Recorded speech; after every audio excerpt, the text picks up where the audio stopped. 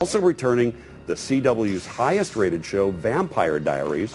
Two of its stars join us in studio this morning, Caroline and Jeremy. Candice Accola, Stephen R. McQueen. Welcome. It's good to have you here. How you doing? Congratulations on the renewal. Thank you very much. Yeah, we couldn't be more excited, man. Yeah, is it a big sigh of relief? I mean, even though the show has done really well, is it just a big sigh of relief when you get the official word from the network? That yeah, I mean, that, and not only that, I mean, the show's kind of like Survivor. We don't know, we don't know what's going to happen episode to episode. So we're grateful the show got picked up, and we're grateful we're still around. You know. Really? Did they keep you in the dark that much? Oh yeah. Oh yeah. Yes, I mean, well, especially, I mean, I think that's just how it kind of becomes, you know, in episodics, is, you know, there are going to be points where the creative process just leaves things to the last minute. And then also from day one of getting this job, you know, the writers and producers were just very honest about the fact that we're on a vampire show, which leaves plenty of room for realistic death. So, yeah, it definitely keeps us on our toes and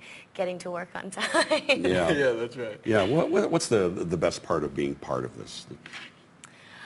Personally, for me, I enjoy the camaraderie of filming outside of Los Angeles, and just, you know, I've been such a big fan of Kevin Williamson, and it's incredible what Bob Levy and Julie Plec has done in the business as well, and, you know, and also it's just, we have a really fun cast and crew and production.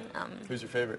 Our writers. Let me interrupt. Let me interrupt at that point. Steve, I got to talk to you. We've talked about this before. Your grandfather, the great Steve McQueen, is remembered by so many, even younger people. I mean, remember his great legacy. Does that put pressure on a young actor?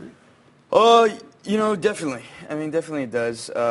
You know, fortunately, we're different in a bunch of ways, and it definitely opens doors for me. But it also kind of, you know, it adds that pressure that when you walk in this door, you kind of have to carry that weight on your shoulders, and you have to